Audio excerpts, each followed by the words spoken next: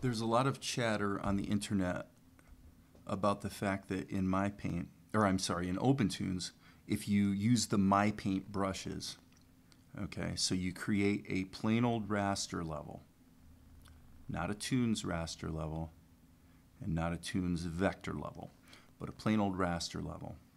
There's no way to do a fill operation, and that is true. And I like the MyPaint brushes. I like the aesthetic. I like the fact that you can do all kinds of painting right in OpenToonz if you use the MyPaint brushes. You get all the benefits of MyPaint essentially with animation, which is cool. Problem is, there's no fill operation. What do we do about that? Now, the reason I like it, by the way, is because to me it has an aesthetic similar to scanned pencil art. So it sort of fits an anime workflow for me. Now, if I want to fill this, I'm out of luck. I hit the F key. This current tool cannot be used on a raster level. So all the chatter about that is like, oh my gosh, it's ridiculous.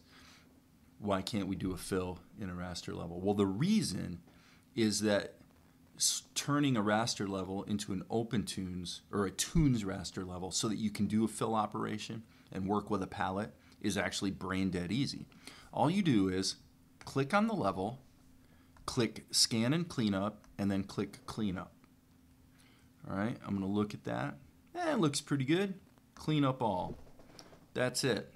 Now it's a Toonz raster level, and I can go ahead and fill that in.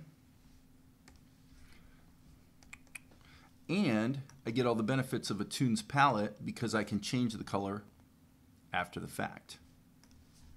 All right, and in this case, I also need a color for his eyes.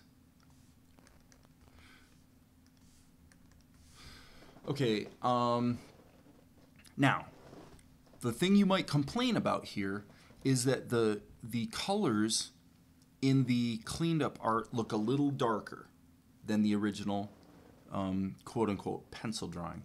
And you are correct.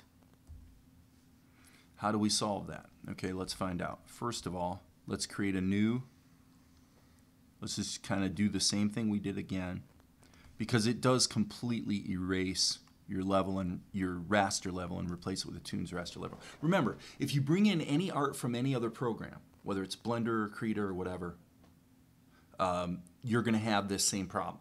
Any art that any image sequence you bring into OpenToonz is a raster level. It's got to be converted if you're going to do anything with it. Okay? So, here's what you want to look at. Look at your cleanup settings. I'm going to go into my cleanup settings, and the default brightness and contrast are 0 and 50. So I'm going to turn the brightness up to 20 and the contrast down to 20. All right. And where am I going to save that? I'm going to go ahead and save it here in the drawings folder. I don't know. I think what it wants me to do is actually create a folder. I'm not sure.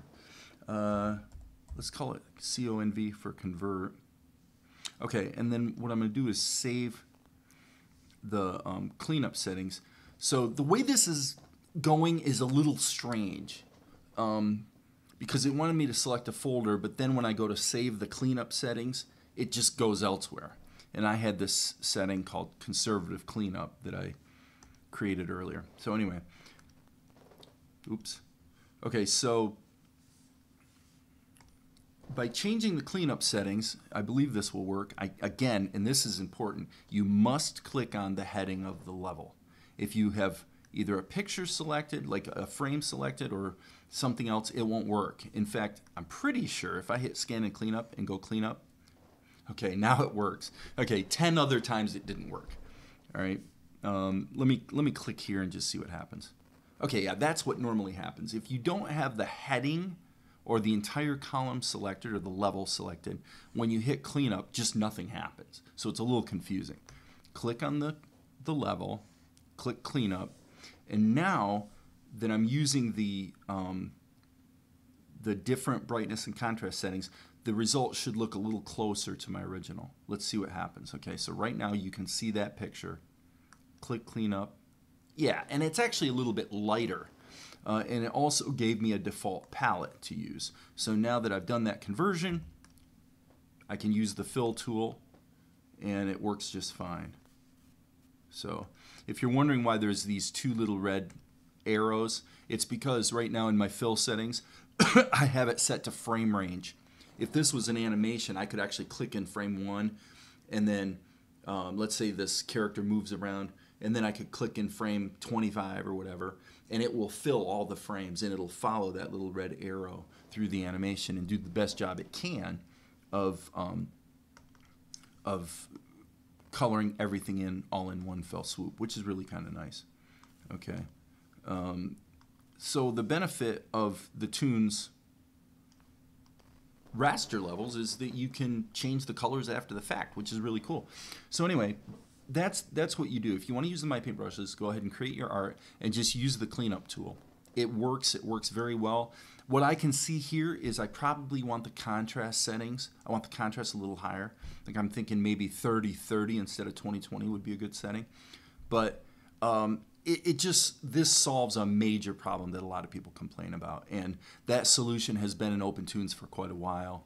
And I'm thinking that's probably why the issue of fill operations on a raster level hasn't really been addressed, is because the truth is it doesn't need to be.